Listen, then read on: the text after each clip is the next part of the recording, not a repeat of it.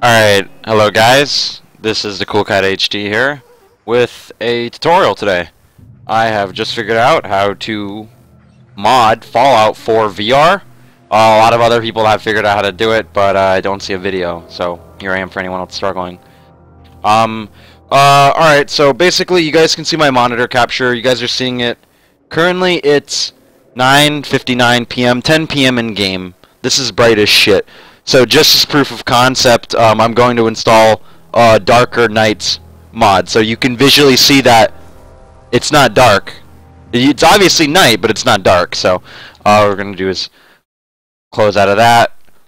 Here we are. So basically what you want to do to enable mods and to get mods to work is, first thing you're going to want to do is you're going to want to go to your Fallout 4 VR folder that's under your documents, you know, C, users, your username, documents, my games, Fallout 4 VR.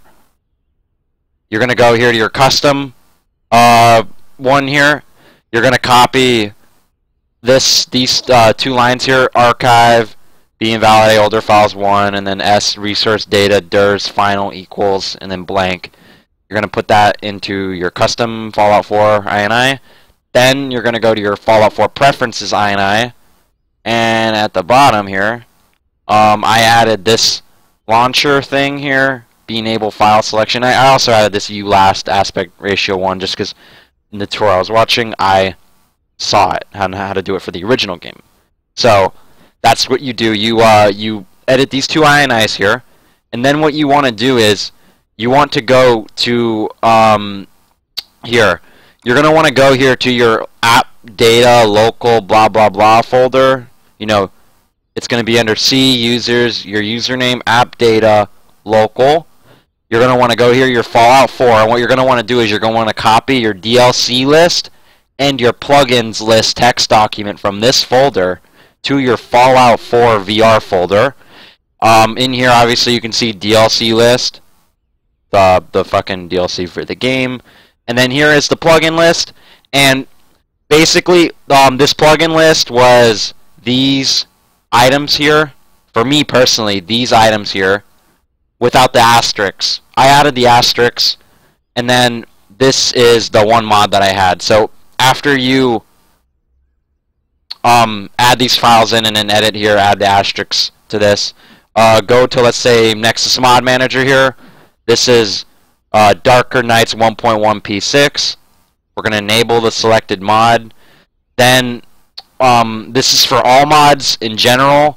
Basically, you go here to your plugin list here, and this is BetterNightVision.esp, DarkerNights.esp, DarkerNightsDetection.esp. What you're going to do is you're going to add these three ESPs here in this list to here with asterisks in front of them. Save the file.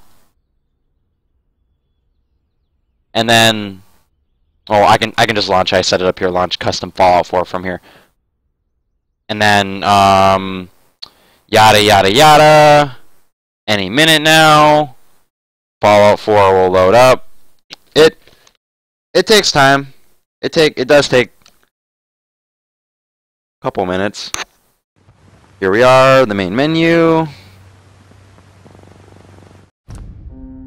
Or continue, load in, guys, and as promised, in probably 10 to 20 seconds from now, you will see a night sky that is properly dark. And ta-da!